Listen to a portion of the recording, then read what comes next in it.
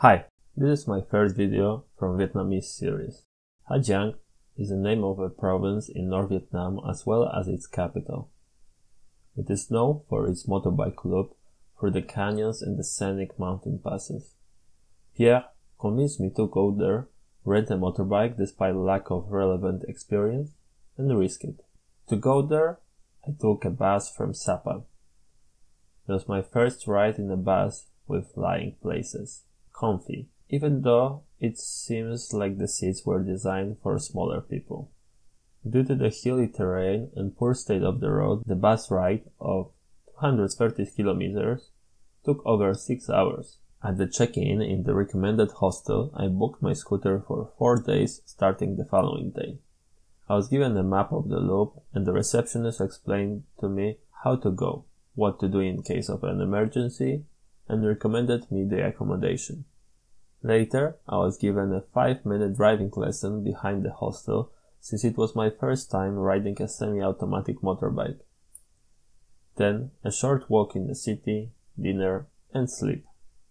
Next day, I claimed free breakfast and explored the city before I was presented my gear for the next 4 days.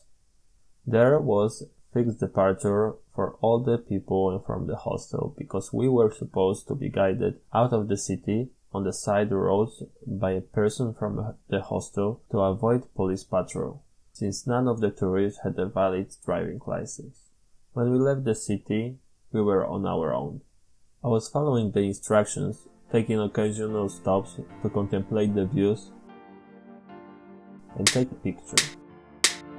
I stopped in Quang Ba for a lunch. I took a side road to go to Lung Kui cave. I parked my bike in the nearby village and continued to climb the hill on the foot. I was lucky that when I arrived there was no one inside, so I could experience it even better.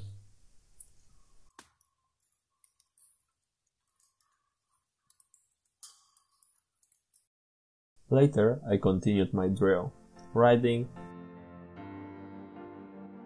contemplating, and taking occasional pictures. At some point, my road was mysteriously blocked for around half an hour.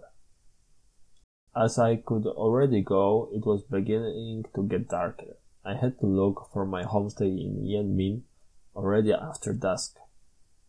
When I arrived, I was introduced to my room and I signed up for a family dinner. There was a lot of food and the host was making sure that there is always enough on the table and that everybody is full. In the morning, I claimed the breakfast and 3 bottles of water and I hit the road, welcomed by a much nicer weather than the previous day. And I followed my drill, riding, contemplating, and taking pictures. I deviated a little bit to visit the villages. Saw the moon surface and went to the king's palace in another village. Later, the drill, riding, contemplation, and pictures. As I had a lot of time, I took the path to the northernmost point of Vietnam, where I climbed the flag tower. For lunch, I have chosen a restaurant with an interesting choice of drinks. Later, I rode straight to the next town where I booked a hostel. It was still quite early, so I took a stroll around the town and I googled a hill to climb nearby, where I decided to stay for a sunset.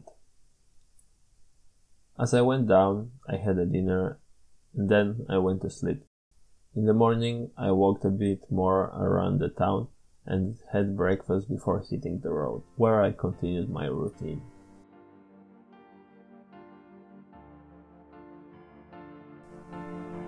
I reached a point called a skywalk, which was an optional path for a motorbike. At the beginning, it seemed fine, but later it got a bit scarier.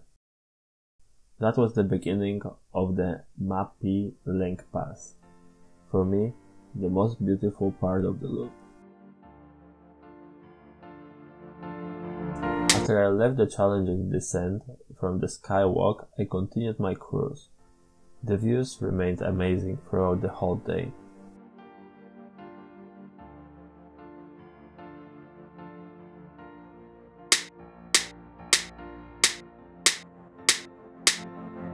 When I arrived at the Duja, I went straight to the recommended waterfall, where I took a nice swim. In my homestay, I had a family dinner again and also karaoke afterwards. The bed was comfy and breakfast was free. My last day of riding on Hajang Loop, I started by randomly finding a local market.